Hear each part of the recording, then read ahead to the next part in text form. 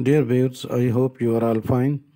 This ultrasound video shows a case of hemoperitoneuum due to blunt trauma in traffic accident. The child is being scanned, aged about 6 years.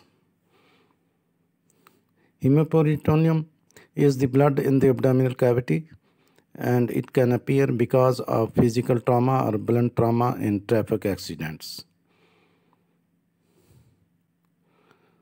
Even a small hemorrhage can quickly become life-threatening. In severe cases, internal bleeding can cause death within 6 hours of hospital admission. You can see the gut loops, and a significant amount of thick fluid is seen around the floating gut loops. The gut loops are floating in the fluid seen in the abdominal cavity. You can see these are the gut loops, and this is the free fluid. The fluid is slightly thick and turbid due to the presence of bleeding or intestinal contents.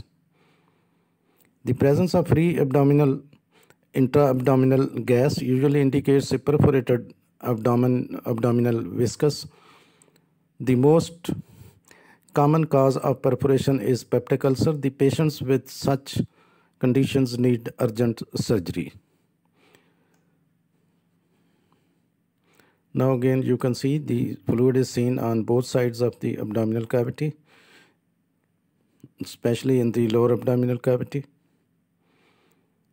The fluid is not visible in the upper abdominal cavity at the time of examination.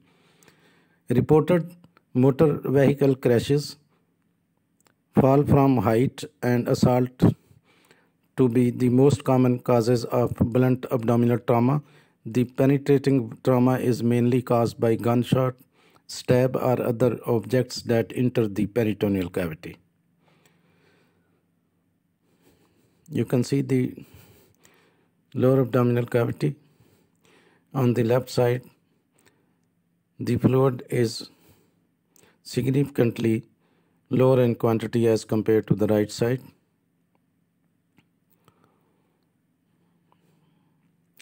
Hemoperitoneum, sometimes also called hematoperitoneum, is the presence of blood in the peritoneal cavity. The blood accumulates in the space between the inner lining of abdominal walls and the internal abdominal organs. Hemoperitoneum is generally classified as surgical emergency. In majority of cases, urgent laparotomy is needed to identify and control the source of bleeding. In selected cases, careful observation may be permissible. Now again you can see the left side of the lower abdominal cavity. The fluid is dominantly seen in the left side.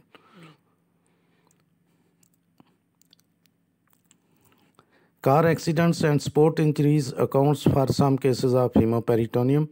Blunt trauma or injury to spleen, liver, bowels, and pancreas can all injure the organs and cause this kind of internal bleeding. A common cause of hemoperitoneum is an ectopic pregnancy. But this is scanning of a 6 years male child.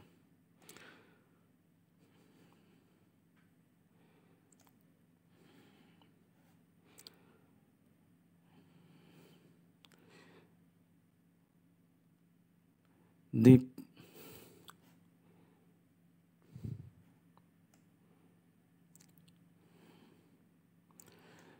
peritoneal cavity, that is abdominal cavity or colon, contains largely the visceral organs including liver, stomach, small and large intestine, and associated smaller organs in women, the uterus, fallopian tubes, and ovaries all protrude into the peritoneal cavity.